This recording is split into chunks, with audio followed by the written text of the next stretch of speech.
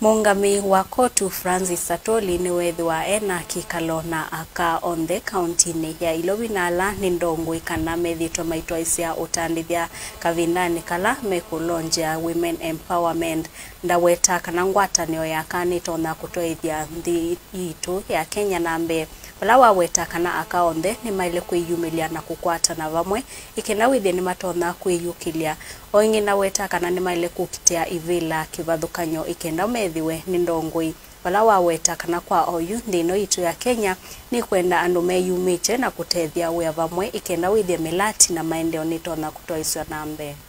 We must also as labor leaders change very fast. Must read, we must go back to the drawing board to transit from what we normally know of agitation to articulation.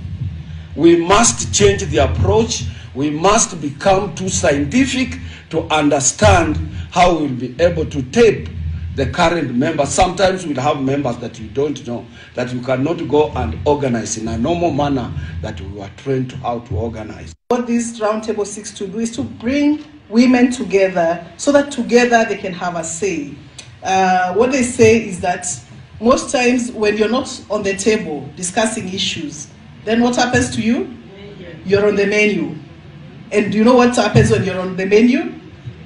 People are just eating you up and eating up your space. So it is indeed a good idea for women to be at the table, for women to discuss issues. I applaud the effort of collaborating that has brought together affiliates from several other countries, and in particular, I feel we are stronger together, especially when Saradra has told us their struggle in ensuring that women are recognized.